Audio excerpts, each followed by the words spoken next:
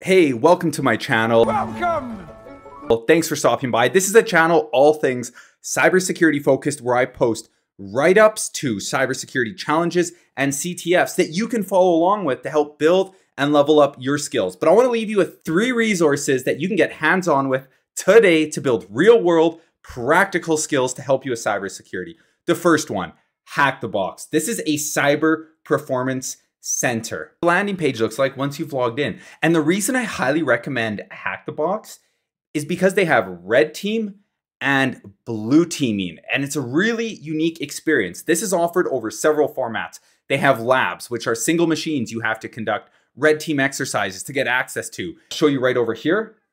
You click machines. They have hundreds of machines. I've completed over 100 myself. You spin one of these up, you can use their in-browser box, and you can start learning right away. What I like to do, or if you're new to cybersecurity, you want to go to retired machines, and this is where the true beauty happens because you can actually read write-ups to how other people solved these machines, how they were compromised, what CVEs were used, how they're modified, and you can follow those instructions and practice yourself, which it's still incredibly difficult. So don't think that's the easy way out. What else about Hack the Box makes it unique? The other thing I'll touch on are Sherlocks. These are forensics. No, forensics. This is a whole forensics area of the platform where you're thrown into an environment where something's happened and you might be given a PCAP. You might be given event logs. You might be given Splunk logs, Zeek logs, network logs, host logs. And you have to figure out what the attackers did and answer various questions. So if we just look at one, for example, and click into it, there's all these very specific questions that you can pursue. And I highly recommend this. It is a lot of fun. The only other thing I'll say about Hack the Box is they do have Attack and Defend and Pro Labs, but those are for undeniably advanced players where you're in an environment with 14 different hosts. You have web apps, servers, switchers, routers, printers, and you have to pivot around, weaponize various hosts, and pivot your way to the top. Let's look at the next platform, which is going to be Try Hack Me. The reason I'm recommending Try Hack Me is Hack the Box can be a little intense for beginners. Try Hack Me is very beginner friendly. It says it's for beginners. They cover all disciplines and all aspects of cybersecurity. I'm going to show you something specific to give you a higher level understanding of why you should use Try Hack Me. Their annual event, 25 days of cyber, is so much fun. But if we take a look, have a look at their format and how helpful this is for a beginner. Look at this. They have web exploitation, and they literally walk you through how the back end works, how the front end works, how you're intercepting requests, how you're exploiting it. You want to learn about networking?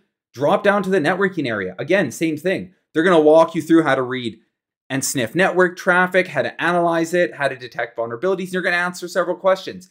OSINT, scripting, reverse engineering, blue teaming, so on and so forth. And this is consistent across their platform, whether you pick a room in malware development or you pick a room in securing critical infrastructure, they're going to have learning paths to walk your hand through every step of the way, making this incredibly friendly for beginners. Now, the third resource I'm going to leave you with is the Portswigger Web Application Security. The reason why is this academy is completely centered around web application security, which is so relevant today if you want to do bug bounties or you want to be in cybersecurity or even want to do the OSCP. You're going to have to know about web exploitation. And what's cool about Portswigger is it's free. It's completely free. You do need Burp Suite Professional to do some of the content, but let me show you all of the labs here.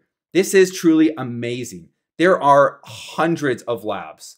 You want to learn about prototype pollution, web cache deception, race conditions, API testing, prototype pollution, authenticate, file upload, so on. So it goes on and on. Like, look at this list. This is free. And the thing is, they actually walk you through it. So if you click on something here, this is just going to be the lab. But again, you can see solutions down here. But you will actually, if you want to learn and you don't just want to go straight into the lab, they will teach you everything through their academy.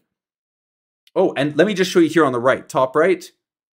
Right here, look. If you look at your progress, they have, look at all these labs they have. This is amazing.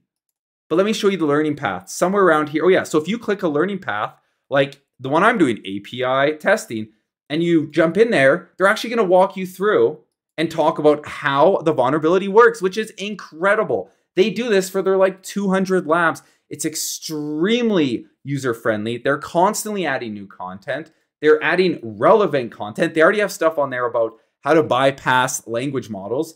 This is a place to start. It's completely free. Other than that, that's all. These are 3 resources to help you in your cyber journey. Like and subscribe so I can make more videos.